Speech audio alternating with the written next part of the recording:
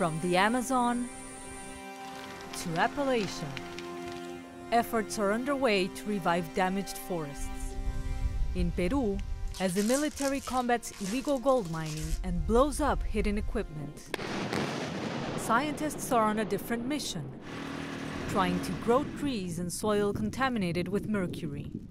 El gran desafío que a la fecha casi nadie se ha atrevido es a cómo plantar un arbolito y pueda crecer en este tipo de suelos. Madre de Dios is known for its landscapes and biodiversity. But John Farfán says mining has turned parts of the lush rainforest into a desert. Lastimosamente, tú dices, ¿qué ha pasado? Farfán, who works with the nonprofit Cincia, says planting a tree is like cooking the perfect meal. Es lo mismo con un árbol. Tienes que tener mucho cariño por lo que haces. And just as food nourishes the body, trees help feed the planet.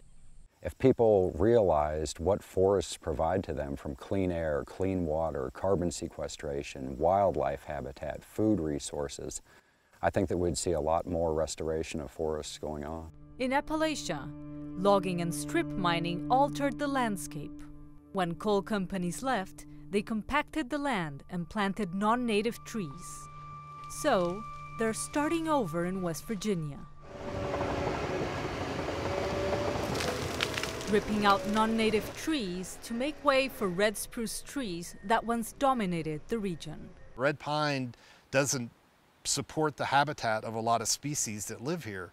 Red spruce does. It really looks like a bomb went off. I think a lot of people still think that we're totally crazy with the work that we're doing because it's just so different than going and planting a tree. Planting a tree is kind of the final step of the whole process for us. In Peru, they know their success will depend on planting the right trees. Sí somos optimistas de que cualquier suelo degradado demora, pero sí se puede cerrar la cicatriz.